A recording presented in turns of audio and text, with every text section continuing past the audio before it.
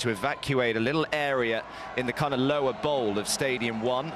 And then they're going to try and bring the camera down. Here it is. That's where the Queen Bee is, we believe. Yeah, very good. We've got to make the most of it, don't we, Adam? I mean, this never happens. I mean, it happened in Guadalajara, I believe, 2022, but that was a nest above the umpire's chair. But I mean, he's just got the industrial vacuum cleaner there. It doesn't look like anything, any special. I mean, you sure he's a beekeeper? I know. I'll deal with this. Yeah. I can't he's believe got no protective he's going to gear say on. no equipment, nothing on. But he's the man of the moment, and I just wonder what his call-out fee might be. I know. I heard it was here at the stadium. Yeah. Who's paying the bill here? That'll be a Mr. Larry Ellison. Okay. Had a few more zeros on. Yep. But he looks pretty calm and relaxed. He does. I think he's done it before. I think you might be right. So we're still not entirely sure how long this is going to go on for.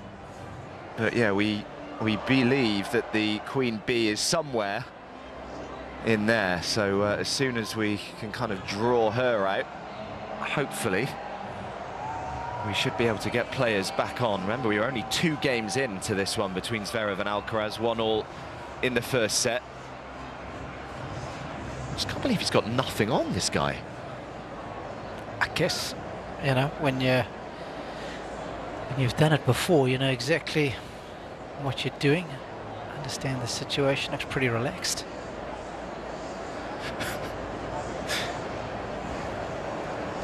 So pictures you didn't think you would see a couple of hours ago. So yeah, we're basically 60 minutes on the dot since the bees came.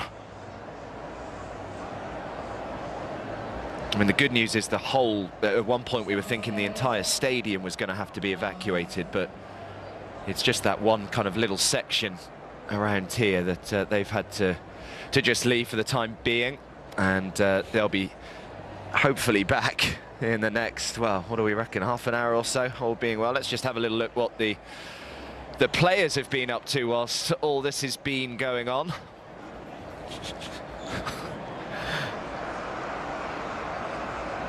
I have heard on social media that Alcaraz got stung in the head.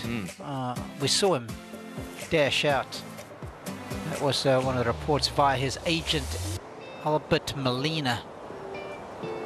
Because it looked as though Mohamed Layani had also been stung, didn't it? So I think Zverev hopefully got away unscathed. So this is what he's been up to. Oh, it's not going to help. He's a beIN Munich supporter, isn't he? Yeah. They better stay away from our boys. Xabi Alonso, we need him. Absolutely, Robbie. Yeah.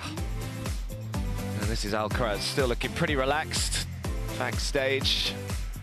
That's his agent with the black hat on that I believe passed on a message to Spanish TV, I think it was, to say that he got zapped on the forehead. He seems to be okay.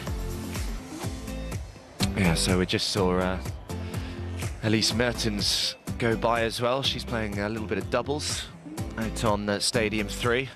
And matches out on B court weren't interrupted either. Well, that's where I thought they came from.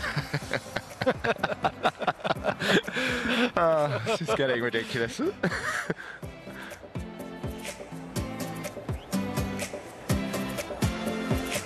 I think we might have pictures of where we believe Alcaraz got stung just there, so yeah, hopefully he's okay. Seemed to be in pretty good spirits, didn't he, backstage just a second ago? Of course, some people can get pretty bad reactions, can't they, if they're stung from the bee. So yeah, fortunately it seems as though he's okay. Juan Carlos Ferrero with a bit of a grin in the background.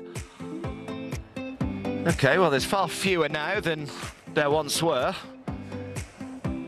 So this man is working his magic. Need to get this man's name. Give him a bit of a shout out here. Yeah.